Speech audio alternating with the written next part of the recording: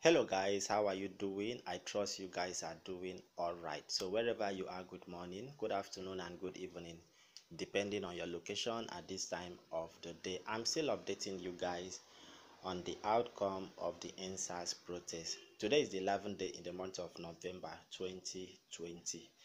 So the latest update I have for you is that the Central Bank of Nigeria has accused the ญdSARs supporters or campaigners, okay, of terrorism. At this point in time, to be frank, I give up. I really give up. I will give you details of this, but please don't forget to subscribe. If you are yet to subscribe, you have been hearing my voice without subscribing, please, it is free. Subscribe, turn on your bell notification so you get updated whenever we have update to share with you guys. So without wasting much of your time, okay, let me give you a brief let me give you a brief details of this story. All right, so the federal government has been able to freeze about 20 ญdSARs campaigners account after telling a federal high court in Abuja that the funds in the account might have been linked to terrorist activity. Can you imagine? So this is according to a written address in support of a motion expert filed by the Central Bank of Nigeria. The CBN had in second week of October frozen 20 accounts and thereafter approached the court to seek an expert order to freeze the account.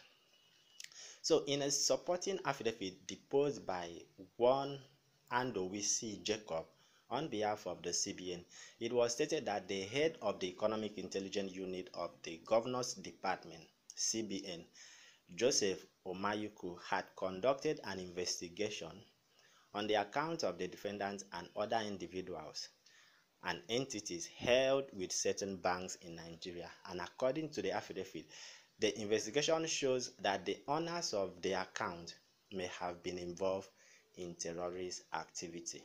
All right, guys, that is the update I quickly wanted to share with you guys. I don't know what you have to say, but for me at this point in time, I will quickly say that I give up.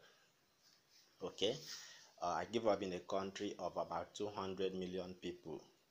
All right, 200 million people, a country that claim to be practicing democracy.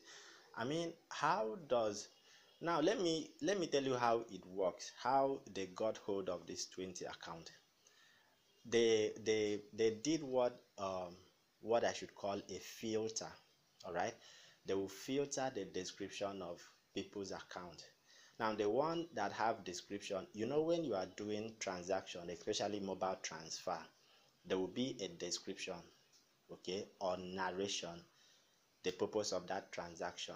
All right, so the account that have the description of ญdSARs, that's how they got hold, they trace those accounts and believe they have anything to do with ญdSARs protest.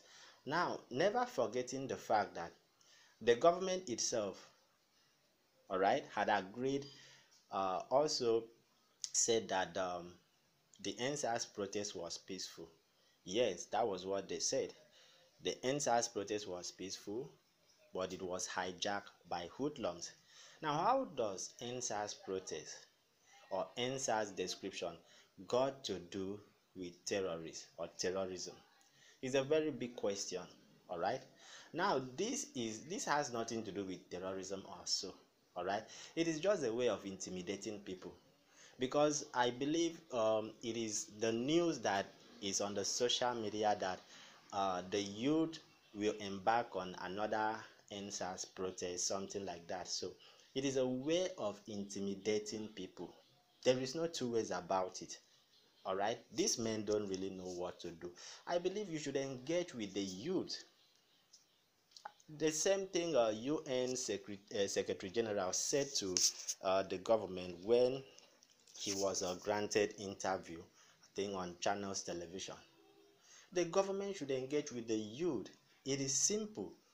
Why will you be intimidating them? The only way you feel you can intimidate them is, number one, by arresting. It will not solve the problem. freezing of account, it's not gonna solve the problem. Or shutting down social media. All right, it's not gonna solve the problem. The one that really amused me is shutting down of Twitter, social media, and so on in 21.5 century. I really don't get it. All right, so the CBN has accused the ญdSARs campaigners and supporters of terrorism. What can you guys say about this? Does it really make sense to you? For me, it doesn't really make sense at all. All right, now it only takes CBN within 1 month to trace account of ญdSARs funders, campaigners.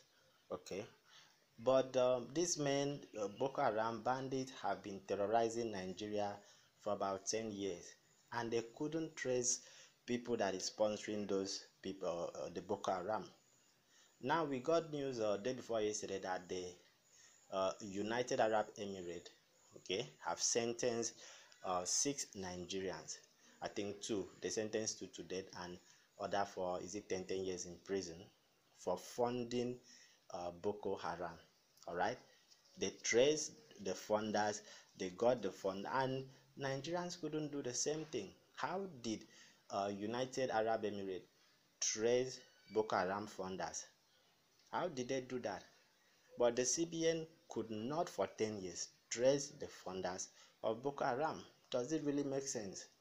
You couldn't trace, but the peaceful ญdSARs protesters, you are able to trace it within just a period of few weeks, and now you are labeling them as a terrorist activity or terrorist funding. Does it make sense to anybody? It doesn't really make sense. All right, it doesn't really make sense. I don't know what to say at this point in time. It is so pathetic that a country giant. Personally, I cannot boast of Nigeria being a giant of Africa. Never. With all what is going on, nobody can boast of Nigeria being a giant of Africa anymore. Nobody. All right, so that is the update I have to share with you guys this morning.